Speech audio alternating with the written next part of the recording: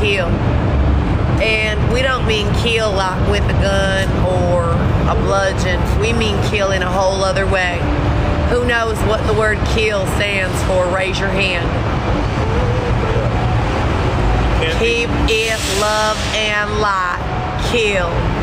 So that means we're gonna just light their whole situation and let the daddies in the group handle everything. We're gonna light up their Xavier and I have got a real long list. Look at me. Okay, hold on. Xavier has another No, let me get my cigarettes. Xavier has another point to make.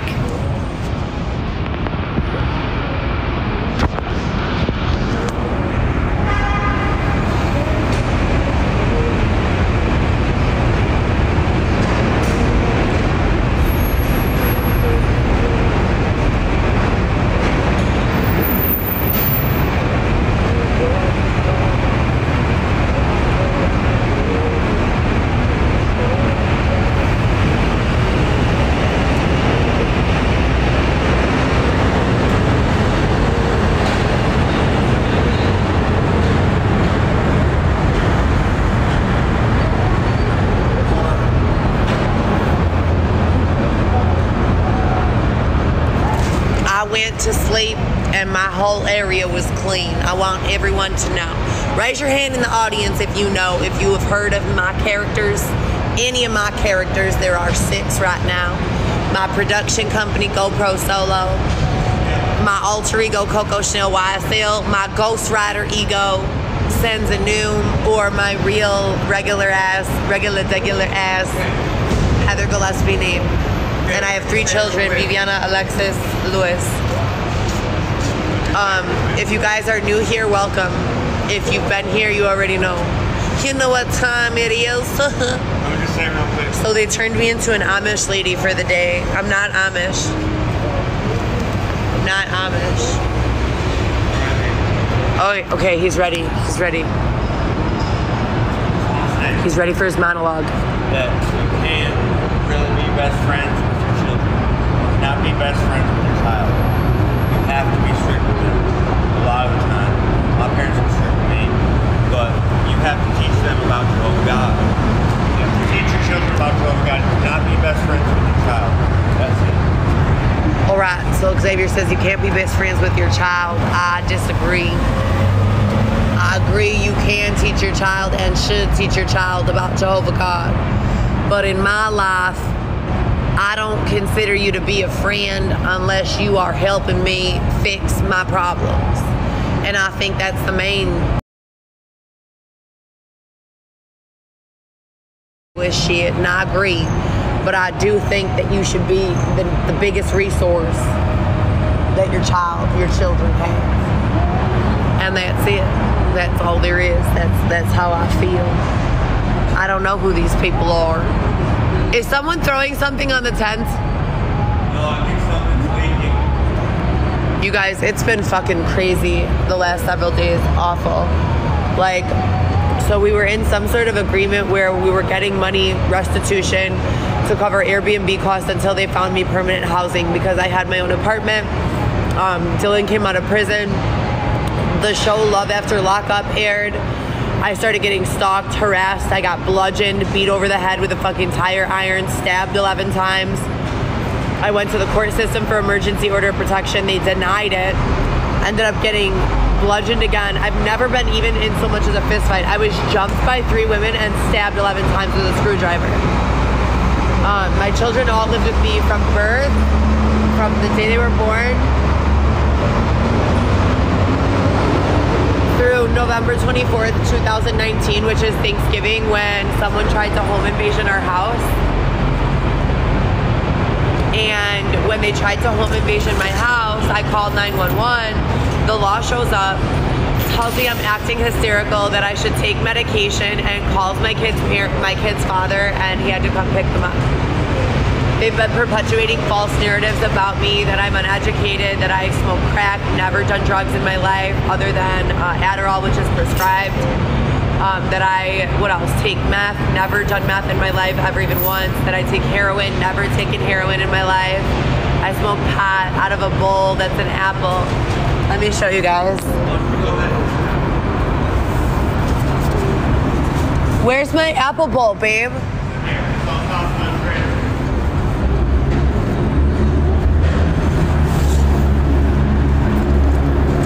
No, it's not. No, it's not. I did not take it out.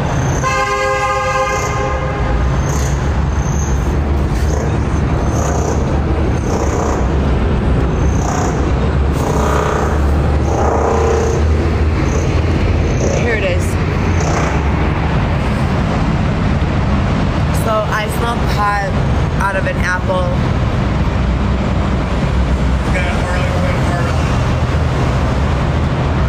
And I've never done any drug. I've never been homeless in my entire life. The longest time I've not had my own apartment. I just stayed with friends and it was like a week or two. So I'm like waiting for Dylan. I meet Dylan like a month before he goes to prison. Fall in love with him, get groomed, sexually coerced, all this fucked up shit. The feds are listening the whole time on the recorded line and do nothing to help me. Nothing at all. So there's hella lawsuits and tons of money. Dylan gets out of prison. He works a deal. He was supposed to do 12 years, ends up doing 3 only. I don't know any of the details of the deal, but people start moving on me. I've never been in even a fist fight in my entire life, ever. So I start getting attacked violently. Law enforcement does nothing to help me. The system does nothing to help me. I go to the court system. My own lawyer, Nick Albuquerque, meets me at Target on State Street at Christmas time and goes, Heather, I would flee the state if I were you. It's not safe for you here. Not a lawyer, no. I'm like, I have no money. He got a promotion to administrative law judge. I'm like, I have no money. Like, I just got done paying off my vehicle, a Cadillac CTS. My kids are staying with their father and his family for the first time in their life. My whole entire life is like up in like upheaval. Why are you not helping me with this? So after almost 2 years of literally being like beaten, abused, sexually assaulted, and robbed, finally the police say that they're gonna pay restitution of $300 every 2 days until they're able to get into court. So his dad is sending us these payments for $200 every 2 days, and then he says he's gonna make it $300. He did that for 3 weeks. That's it, and never sends anything else. So I was working and I was paying everything, but when I went into preterm labor, December 26, 2022, I delivered twin babies. They passed away at 20 weeks gestation. When that happened, I lost my paycheck, and so we expected that the restitution from law enforcement and Xavier's father was going to continue, but they just MIA and disappeared, and it was winter. It was Valentine's Day, 1 degree, when they decided to stop paying and sabotage my Airbnb. I have nothing but positive reviews. I'll post the positive reviews here. I think there's already a post with nothing but the positive reviews. I've never been reviewed poorly on Airbnb. I've always been like a fantastic guest. I've been using it for the whole time that this controversy has been going on since Love After Lockup aired in 2020. But they blocked my account. So they stopped our funding and blocked my Airbnb account. When you call Airbnb, they say they have no idea why, and then a manager will have to call me back. I've been calling every single day for 6 months, still have not heard anything back. So they're holding us here. The police know about the situation, stalk us to where we're sleeping. I hand them a written narrative that I've typed up with all the dates of the sexual assaults, live links to my Instagrams, my YouTube channels, proving all of the, stabbing and the beating me over my head and the sexual assaults and everything that they've done. I've recorded it, most of it, 90% of it, and all the other stuff, the technological boxing and everything. The being separated from my children unlawfully with no nothing. Like, I go to the courthouse and I'm like, yo, I have 3 children. Why the fuck are you refusing to let me see a judge? They stamp it. I went live with you guys. I brought my whole live crew with me on Insta. What's that lady called? Clerk, whatever. She stamps it, filed petition, files it electronically, gives me this like sheet with all the judges' names and their assistants, and tells me by tomorrow I'll receive an email with the court date. 6 times. I've gone once every 6 months for the past 4 years and done that. Still not been given a single court date. And my children are still with their fathers. I have custody of them. They need their mother. Look at where they've got their mother. Like, it's fucked up, you guys. So anyways, if you guys can support me, they've cut me a lot. They've harmed me a lot. They've intentionally done a lot to harm me. Xavier's been taking care of me and protecting me.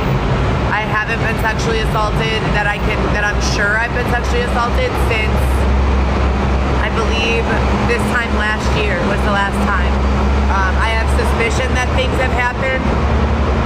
Like, I think Xavier goes somewhere. I don't know if law enforcement forces him to go, like, update them or what, but they bring in someone who looks like Xavier, and I can tell it's not, but they won't admit it. I say, you're not Xavier, and they just look at me funny. And during those times, I know something weird has happened a couple of times. I just hope it's not rape, you know? The hospital, like, has offered me no assistance. I literally went to the hospital and said, I cannot get sexually assaulted another time. Please help me. I would rather die. Do you guys do assisted euthanasia? And they, like, literally laughed and said, like, no, you can't. Like, we're not going to keep you here. There's nothing wrong with you. They don't give a fuck. Like, law enforcement is standing here every morning, like, harassing me to wake up and to move, but not solving any of the sexual assault cases and not calling me and helping me get a court date. So I just basically feel like Xavier's the only one.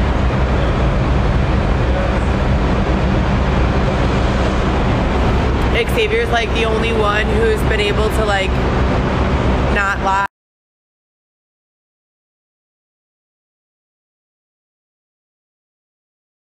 There have been, like, my bad. There have been like 30 or 40, can you guys hear me? Am I back?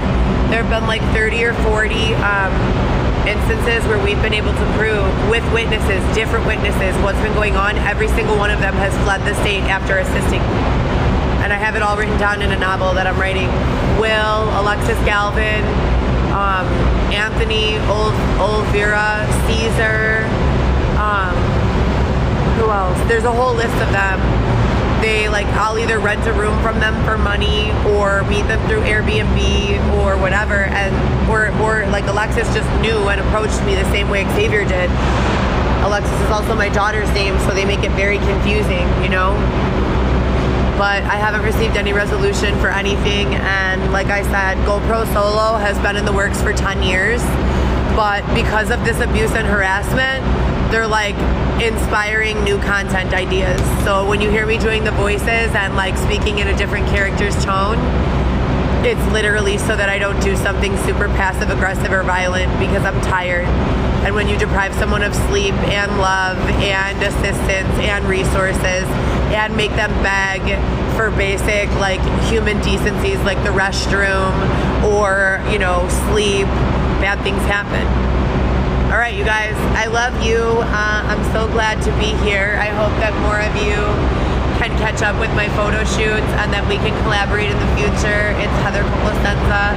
My friends call me Coco. My real name is Heather. You can call me whatever the fuck you want.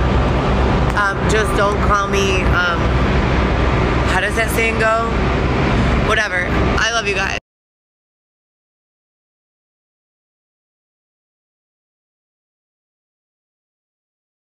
What else? Guys, I would love to see some gifts from you. Any hats or galaxies, fireworks, maybe corgi. Love you or see you on what love? Any gifts that you would send on this screen.